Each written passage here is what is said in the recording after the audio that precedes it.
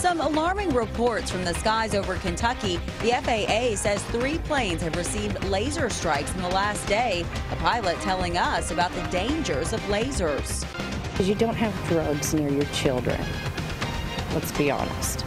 A baby's mother arrested because police say she had drugs in her baby's crib. A review board has made its recommendation for some controversial statues in downtown Lexington.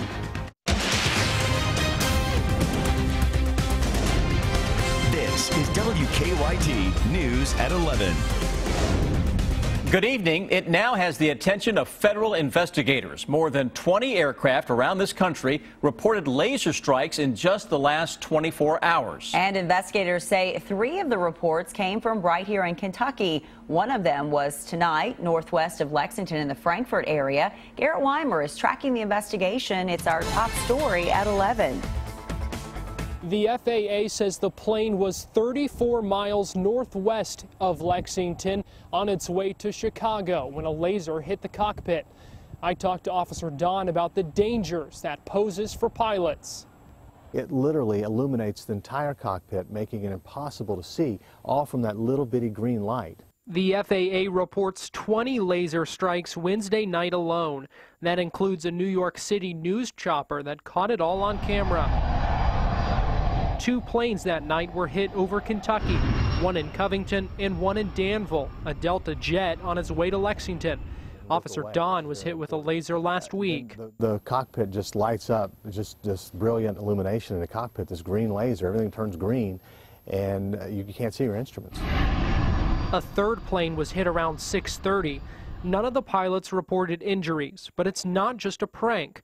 Pilots say it's serious. If you own a laser, look, you know if you've had it shot at you what it does, so why would it not do that to a pilot? With it getting darker sooner, Officer Don says we'll likely continue to see a spike in laser strikes. It's a matter of time before it's going to get someone hurt.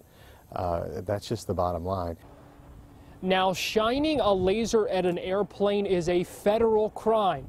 We're told the slew of recent laser strikes are under investigation.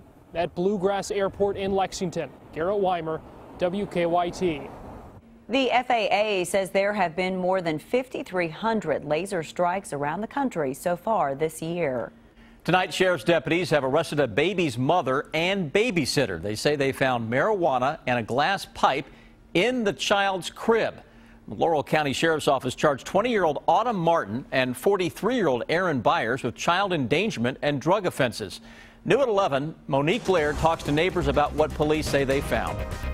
On Wednesday night around 5:15, the Corbin Manor apartment managers were doing their monthly apartment checks and spraying for bugs when they smelled what they thought was marijuana coming from one of the units. She discussed a smell, a faint aroma, I guess, and she was pretty upset about it. The Laurel County Sheriff's Department then responded. There are police everywhere.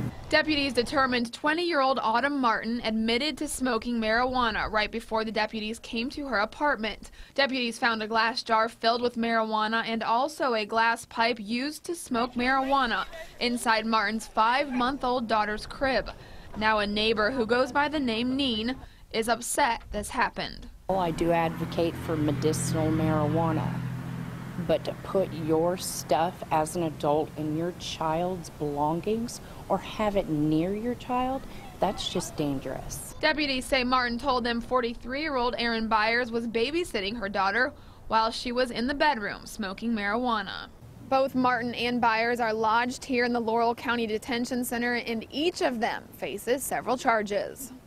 Social services was brought in and Martin's 5-month-old daughter was placed with her relatives. You don't have drugs near your children. Let's be honest. In Laurel County, Monique Blair, WKYT. We did reach out to Martin to hear her side of the story, but she declined our request for a jailhouse interview. New tonight, a man who applied to be a police officer in Michigan turned out to be wanted in central Kentucky. The Wayne County Sheriff's Office in Michigan arrested 25-year-old John Rose. Deputies say Rose applied to be a police officer in Detroit back in September. While doing background checks, they say they found Rose had a warrant out of Madison County, Kentucky for sexual abuse, sodomy, and rape. The warrant had been issued in March but had not been entered into a national database. Sheriff's deputies arrested Rose photos after asking him to come to their office to complete application paperwork. Tomorrow, hundreds of people expected to gather for the funeral of a Jessamine County paramedic. John Mackey died Monday, days after being hit by a car while on duty. Today, family and friends and co-workers paid their respects at his visitation. His chief said Mackey was one of the smartest people he knew and always did what he could to save lives. He was a servant. In every sense of the word, he was a servant. And he served his guys, he served his community, and he gave his life in service. John Mackey's funeral will be held tomorrow afternoon at 2 at Bethel Harvest Church in Nicholasville. There will not be a procession because he is being cremated. The governor has ordered flags at all state buildings to be lowered to half-staff tomorrow in John Mackey's honor.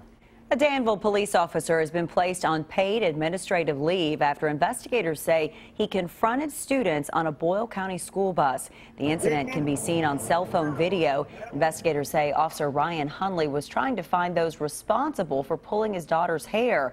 They say while off duty, he pulled over the bus, jumped on board, and confronted Joyce Coon's 13 and 15-year-old children. It's not okay for a police officer or just anybody to get on a school bus and just pick a pair of children out, you know, whether they were innocent or guilty of bothering his little girl. It still gives him no right to do something like that. He should have went to the principal and something should have happened. Coon says her children did nothing wrong. Boyle County schools say they're working with Danville police to investigate the rationale for the stop. Danville police say Officer Hunley reported the incident himself. He's on leave pending the outcome of the investigation. You can see the entire video of that incident on WKYT.com. Well, we felt it out there. Gusty winds have been blowing across the bluegrass today, and that will lead to a chilly Friday. Chief Meteorologist Chris Bailey has an early look at the forecast. Chris? Chilly indeed, Sam. That colder air slowly but surely filtering into the bluegrass state this afternoon and evening. And those gusts early this morning, around 40 to 45 miles an hour into parts of central and eastern Kentucky. That big wind maker, by the way, is now across parts of the Great Lakes into southern sections of Canada. Cold front that made its way through last night early this morning, well off to our south and southeast. There's one more little push of some colder air. Rain and snow behind that. We're not worried about that. You can see how the wind flow is going to take that more from west to east across the Great Lakes. So right now across the bluegrass state, still on the breezy side, those winds are coming in from the west with temperatures that have been a little slow to drop into the low and mid 40s as of now because of those same gusty winds. Frankfort, we are the cold spot right now at 43 degrees. Most areas tomorrow morning, mid and upper 30s for the trip into work and school. Lunchtime, mid to upper 40s. We'll flirt with 50 degrees for the drive back home tomorrow afternoon as we kick off the weekend. And it's a weekend that will have some colder winds. And then we focus on another big storm that takes aim at Kentucky into that early half of next week, guys. 7-day forecast gets active again. We'll break it down when I come back in a few minutes. New tonight, an Arts Review Board has recommended 2 statues of Confederate leaders be moved from the area of the old Fayette County Courthouse. But our news partners at the Herald Leader report tax credits the city wants to use to help pay for overhauling the old courthouse may not allow moving the statues. The tax credits are designed to preserve historic structures. Earlier this year, Mayor Jim Gray asked the review board to look at the placement of the John Hunt Morgan and John C. Breckinridge statues. Tonight, we've learned a Noah's Ark theme park in Grant County is scheduled to open next summer. Answers in Genesis, the Christian ministry behind the Ark Encounter Park, announced today it will open July 7th. Park leaders say it will create 20,000 jobs and bring in $4 billion over 10 years. Answers in Genesis hopes the project will be part of the state's tax rebate program for tourist attractions. The project received an $18 million tax incentive before the state withdrew it last year.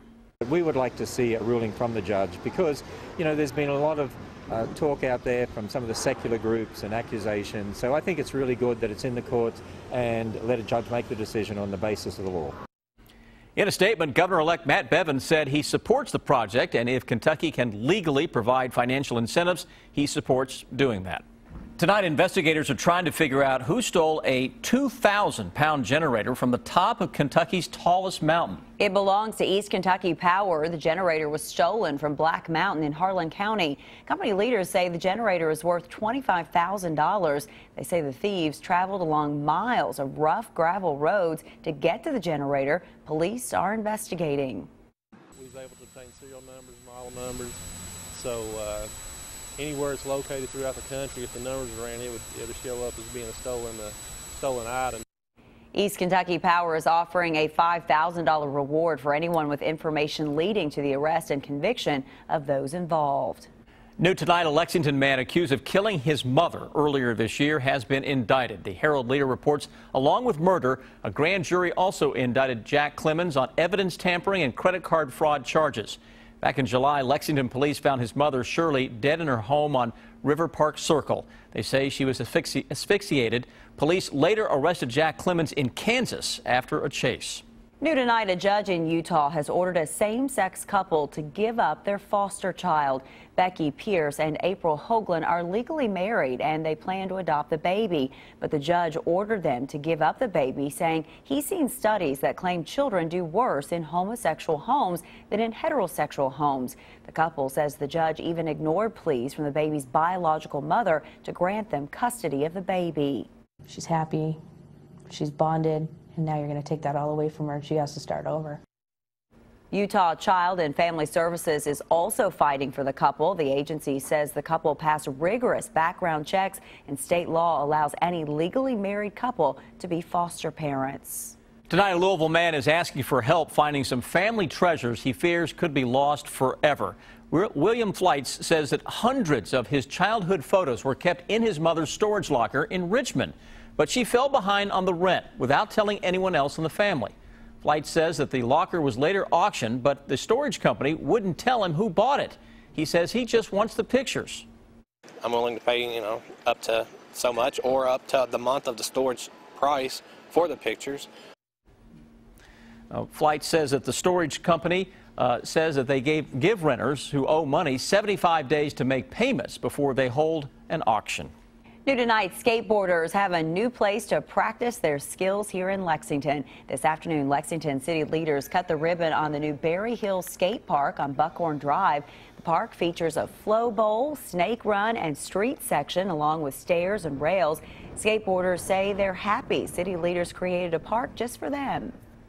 Just how grateful we are that they actually got together and built the park, because we've been trying to do it for a long time, and it feels like it took a little bit, but we finally got there. Lexington also has a small skate pad for beginners at Kirk Levington Park, and the city is now designing another skate pad for Valley Park. So great to have those, kids have a place to go, and adults, I guess. Looks like a lot of fun.